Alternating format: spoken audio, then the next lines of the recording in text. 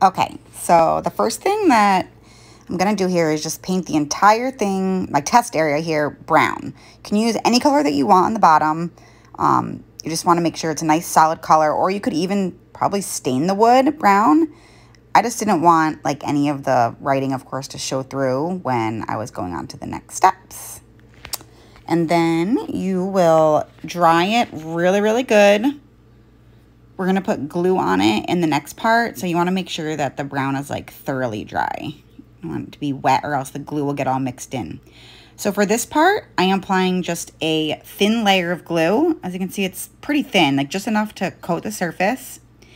And then you want to make sure that while the paint is still wet, you're going to apply your paint. I'm using white Waverly chalk paint, and I'm just doing a thin layer of paint. You just want to rub it on top of the glue. You don't want to like rub it in so it mixes with it.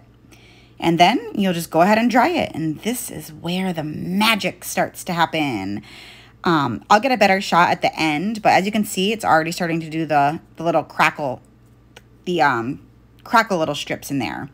So the amount of glue and the amount of paint that you use does make a difference. That top one, that was really thick. I'm gonna test it here, you'll see.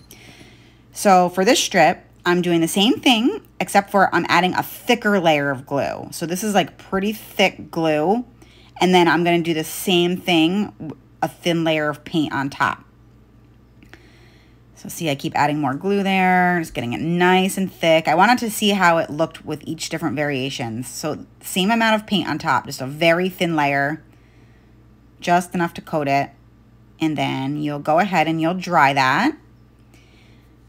So this one is gonna look pretty similar to the top one. So when the paint's really thin, you're gonna get a similar look. It's when you, on the next two, when I start to do the thicker paint, that it will look a little different.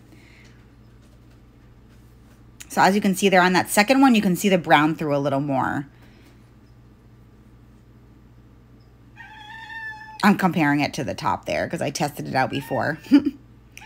Okay, so this one, I'm gonna do a thin layer of paint. So this one's a thin layer, but now I'm gonna do a thin layer of glue. But now I'm gonna do thick paint on top. So I coated that paint on pretty thick. My cat is meowing in the background. So now I dry that, and now you'll start to see where the crackles start to get a little bit deeper, and you're gonna get more coverage.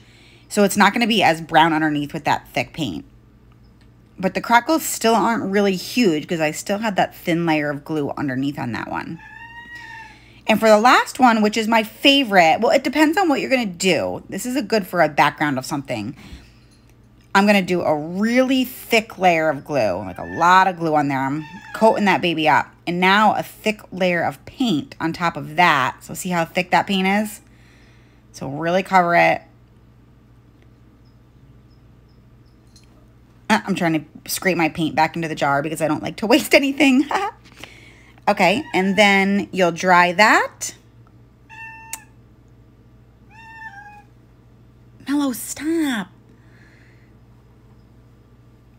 And so you see how thick those crackles are? So the thick paint and the thick glue is like the good combo. I like thin and thin or thick and thick. Those are the biggest variations.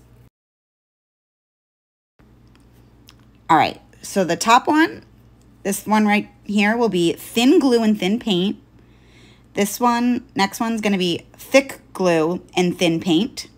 Then it's gonna be thin glue, thick paint, and that last one is thick and thick. So see how they look different. So thick and thick, and then the top is thin and thin. Well, not that very top one.